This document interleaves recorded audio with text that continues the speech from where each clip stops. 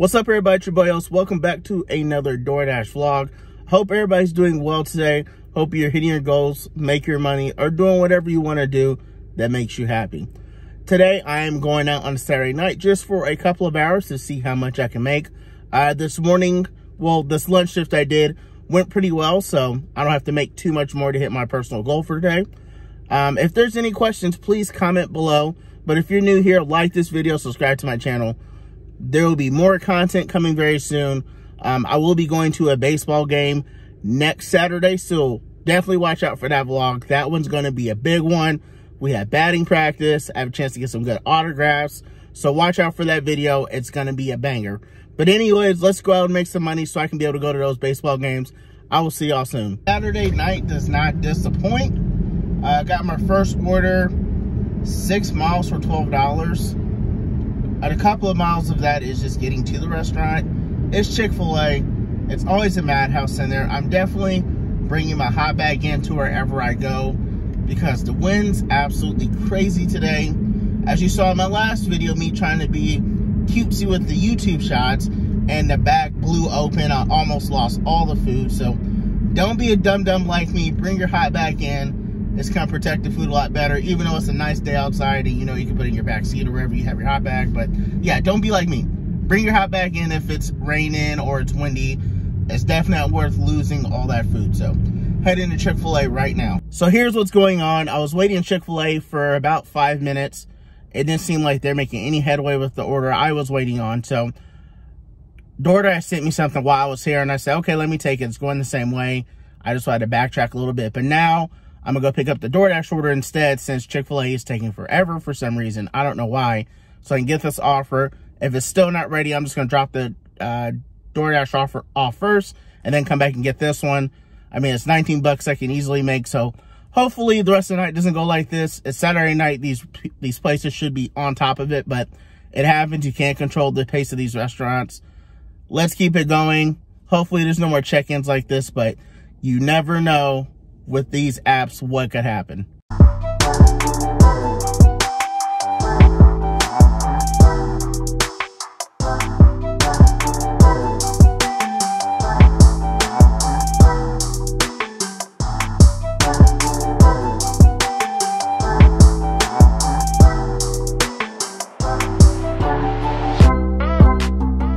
Mini rant time. First thing, don't let these apps try to punk you and driving unsafe or being there at their specific time. I'll show you a screenshot. It says, we'll reassign this order if you do not hurry up. You get 10 minutes. You get a 10-minute grace period before you have to be at the restaurant to pick up the food. You get 10 minutes. If it's like 2 or 3 minutes later, they're going to say, oh, we'll just reassign it. I haven't got too many messages like that. You can be stuck in traffic. People make bad driving maneuver moves just because they don't want to miss out on this money that they're making. But it's not worth, if you get reassigned, you get reassigned. It's not worth getting upset or trying to speed to get to the restaurant sooner.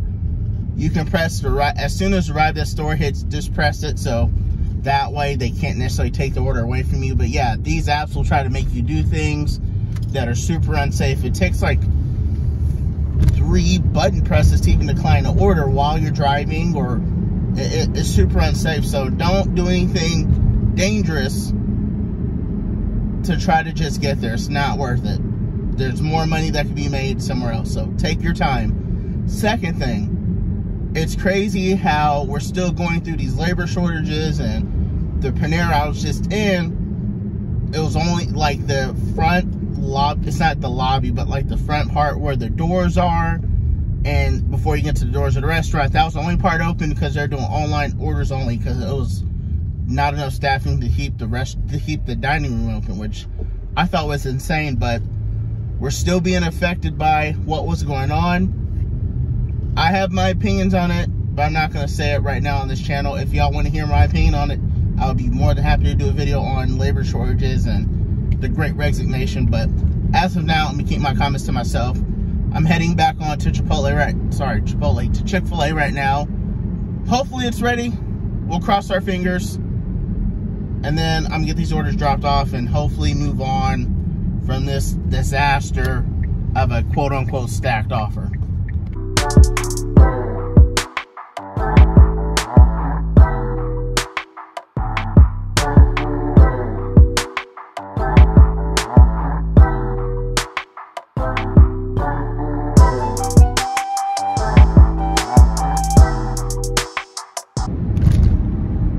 Just dropped that one off. It took around 50 minutes for me to complete that, but I did get one heading back to the hotspots from Pina Liquors, 4 miles for $7.50. Not terrible. Sometimes alcohol orders go up just depending on what they're buying, so you never know. But anyways, heading there now. But if you've never done an alcohol order before, make sure you text the customer as soon as you pick it up to have their ID ready. It makes things a whole lot easier and simpler for you. Trust me, it just opens up the line of communication. And that's just the best time, just in case issues may happen, that the customer can text you, say, oh, X, Y, and Z, or hey, the address is this and not this, or I will be outside, something. That way they communicate it back to you. But most of the time they don't. People who order this service have done it time and time again, so not really an issue. But just in case, just want to make sure I give you a tip and a heads up.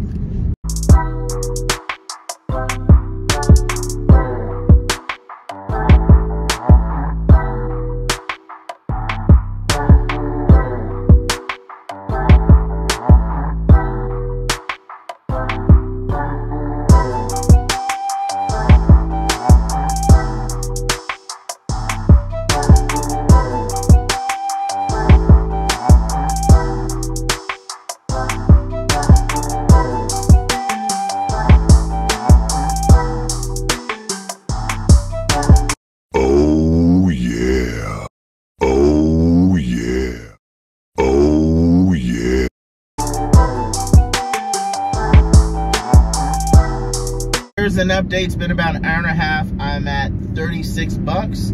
So hopefully I should get an order in the next 30 minutes to get you closer to that $40 to $45 range.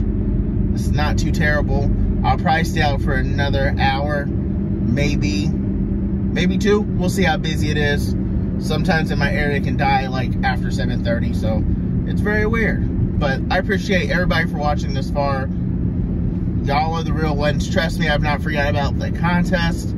I am still working on some details, so I just appreciate all of y'all being patient. But let's keep it going. Let's keep making some money. I may film one more order, and that's it.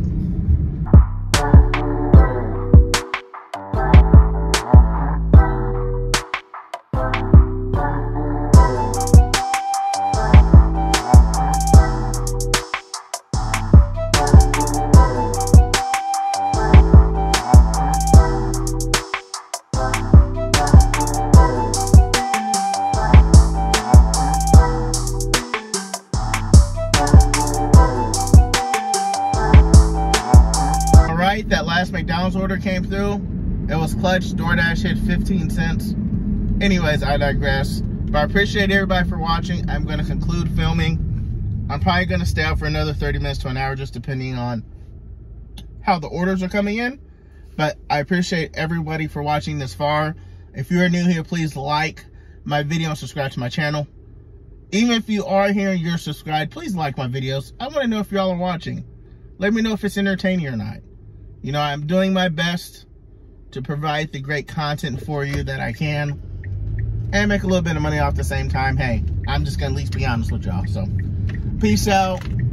Looks like I got a stacked order for 4 miles for $11. Even though it's a Saturday night and it should be higher, if there's a no-tip one, I am taking that one off in a heartbeat. So, anyways, I'll talk to y'all soon. Peace out. Remember, hit your goals, have fun, and it's okay to dream.